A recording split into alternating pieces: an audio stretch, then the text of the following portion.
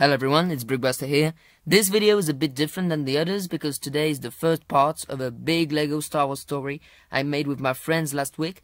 The concept is quite simple, 2 videos, 2 scenes about events involving fictional characters that happened during Order 66 and the Empire times.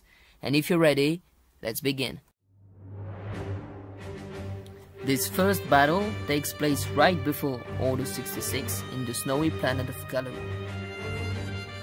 Surrounded, the Master Jedi Agamar tries to resist, with the help of her Padawan Satil and his clone commander Maul.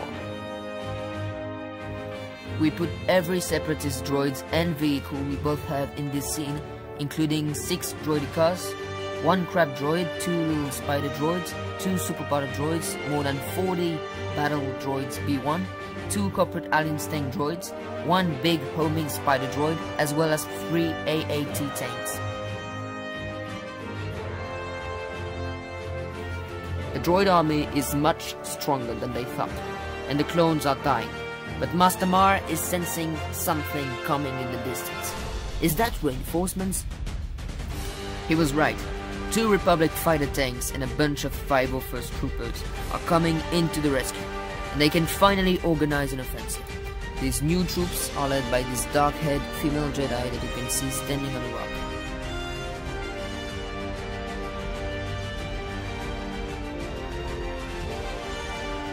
Even this AT-AT tank was brought into the battle, in order to destroy as many droids as possible.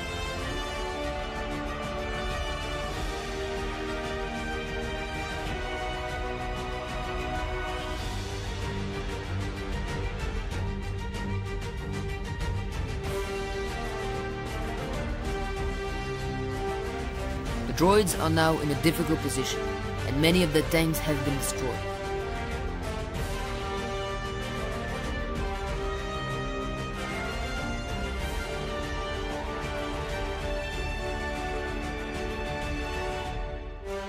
The dark-haired Jedi was injured during the battle and was told by the Master to stay near the Republic tanks.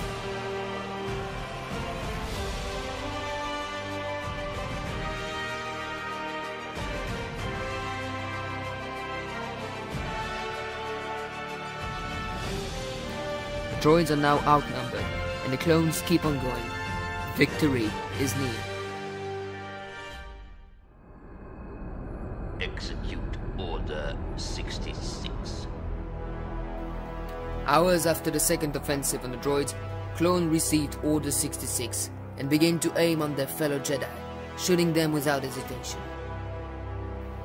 The female Jedi finds herself alone to fight, while the Master Jedi and the Padawan face the clones together in the battlefield.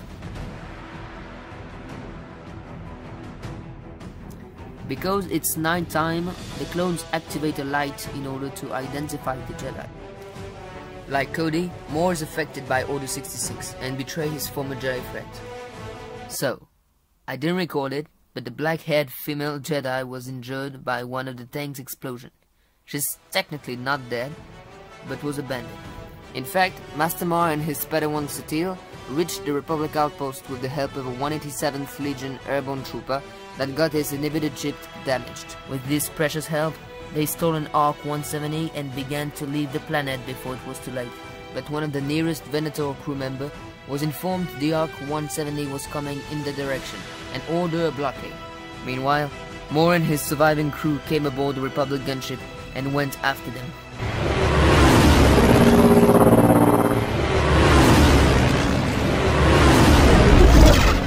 Will they survive? And what will happen next? Thanks for watching this video, don't forget to subscribe to the channel, and see you soon for the next part.